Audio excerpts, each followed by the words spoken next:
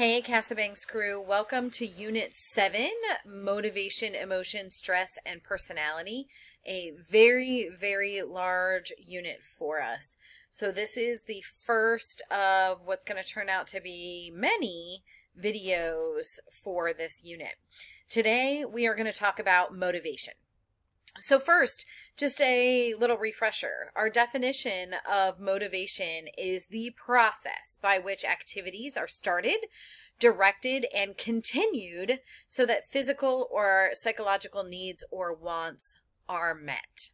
So motivation, why do we do the things that we do? Okay, pretty plain and simple.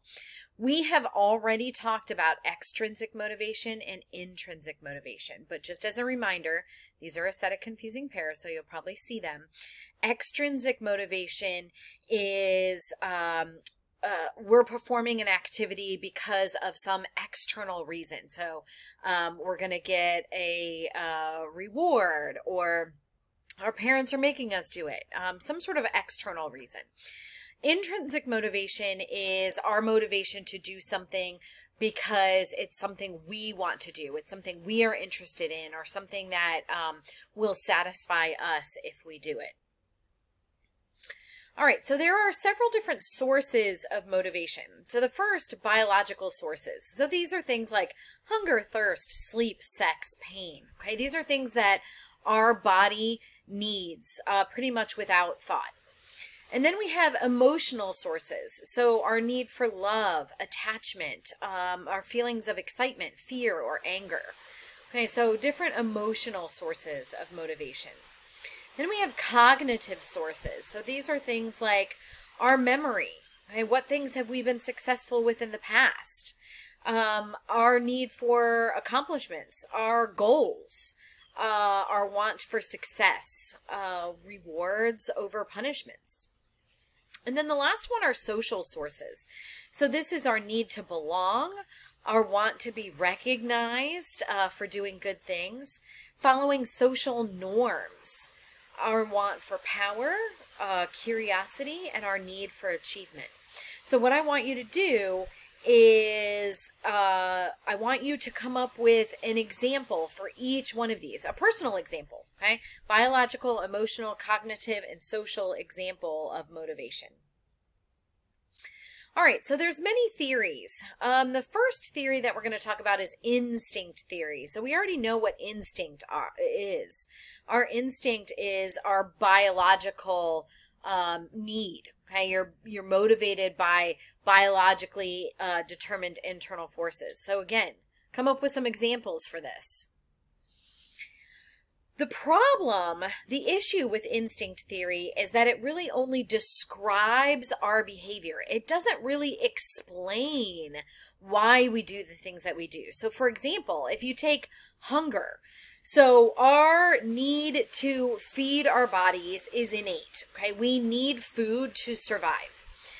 But it doesn't explain why some people eat to excess and are obese, or why some people have eating disorders, okay, so have issues with what they eat. It doesn't explain why some people are vegetarian and some people are not. Okay, so that instinct theory describes the actual behavior of us eating, but it doesn't really explain why we do the things we do when it comes to hunger. Incentive theory is the next one. So again, if you think back to Unit 3 for our learning unit, we talked about rewards and punishment. So the incentive theory builds off of that. So people are motivated by rewards or reinforcement, or they're motivated to avoid punishment. So the value of the incentive is influenced by both biological and cognitive factors. So again, we might be influenced to eat because we're hungry, but we might choose to eat a wonderful homemade chocolate chip cookie because it gives us that pleasure reward. Incentives pull us into action, okay? Pull us into action. Really important to remember that. Highlight that on your paper. The next type of theory is called drive reduction theory. So this talks about needs and drives. So the drive reduction theory proposes that there is a need that produces a drive and that people act in order to reduce these drives. So a need is usually biological need. Okay, so for example, right down here we have our need, okay, food or water. Okay, and then we have our drive, which is the physiological feeling that it produces in our body. So our drive here is hunger or thirst. And then our drive reducing behavior is eating or drinking. So drives can be primary drives, such as hunger or thirst, or acquired or secondary drives. For example, the need for money, the need for good grades, the need to be valedictorian of your class. Okay, those are all acquired or secondary drives. They are not needed for survival. All right, our next theory is the arousal theory. So this says that people are motivated to maintain an optimal level of arousal or tension. So think an optimal level of stress. We haven't talked about stress yet, but a certain amount of stress is healthy. You want a certain amount of stress. And the arousal theory sort of builds off of that idea. So the level of arousal is achieved by either increasing or decreasing the stimulation and is driven by a proposed stimulus motive. More on that in just a second. Arousal theory is based off of the Yerkes-Dodson law. So the Yerkes-Dodson law says that for an easy task, performance is best when arousal is a little bit higher than average. Whereas for a difficult task, we want performance is best when our arousal is just a little bit below average. So individuals who consistently seek out really high levels of arousal have been labeled as sensation seekers. And we're going to do a little activity in class about this Yerkes-Dodson law tomorrow, which will hopefully cement that concept for you. So here we're looking at a graph that kind of explains that Yerkes-Dodson law. So our performance level is low and high, and then we have our arousal over here, which is low and high. So if we have a very, very difficult task to do, something that we find very, very difficult, you know, calculus maybe, it is a lot better for us. We are a lot more successful if on these difficult tasks our arousal level is just a little bit lower than normal. But if we have a really, really simple, easy task, say we're talking 5th grade math, okay, it's a little bit better if our arousal level is a little bit higher. We perform a little bit better if our arousal level is a little bit higher. And like I said, we're going to do an activity tomorrow that hopefully will explain this in more sort of concrete terms for you. The humanistic theory, I think, is the last theory of motivation that we're going to talk about.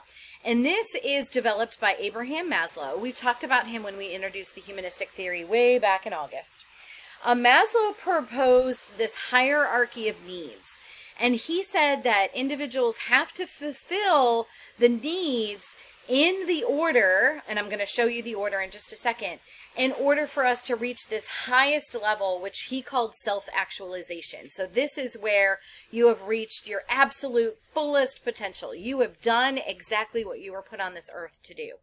So Maslow referred to the times in which we seek self-actualization as peak experiences.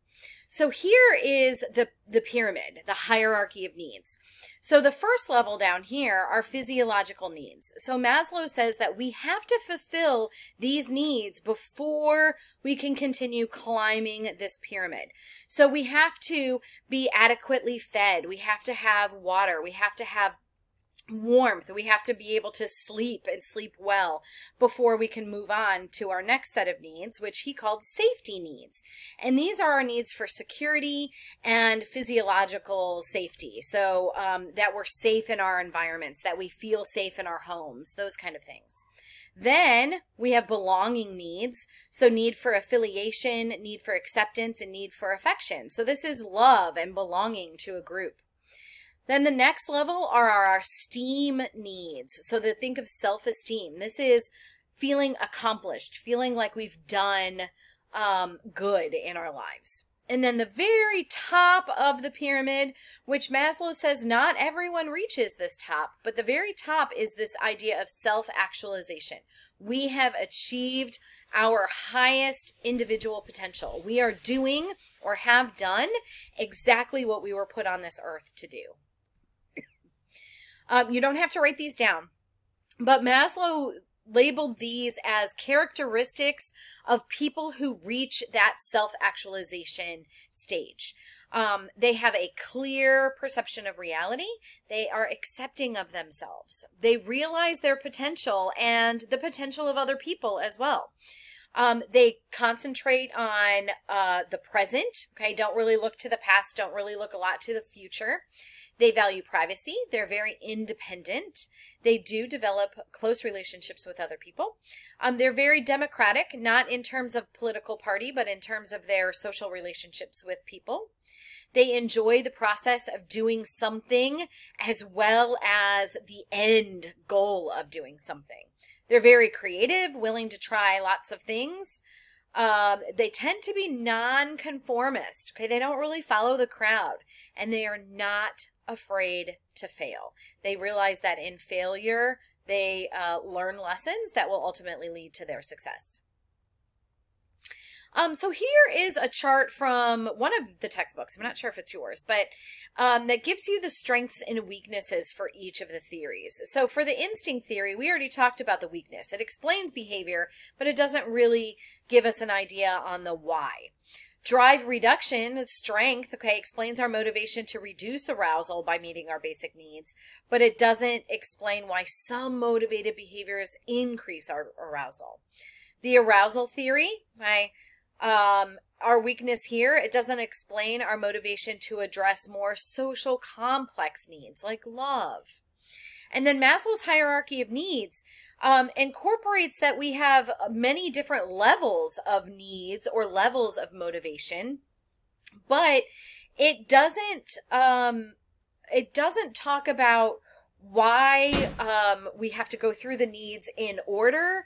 It doesn't really explain what happens if we lose something that we've already gained and we have to sort of fall back down the pyramid. It doesn't really talk about the universal human motives of finding a mate and reproducing that our evolutionary psychologists would talk about. All right, so that is it for motivation. We will talk more about this in class tomorrow. Please remember to bring your questions into class tomorrow. Bye-bye.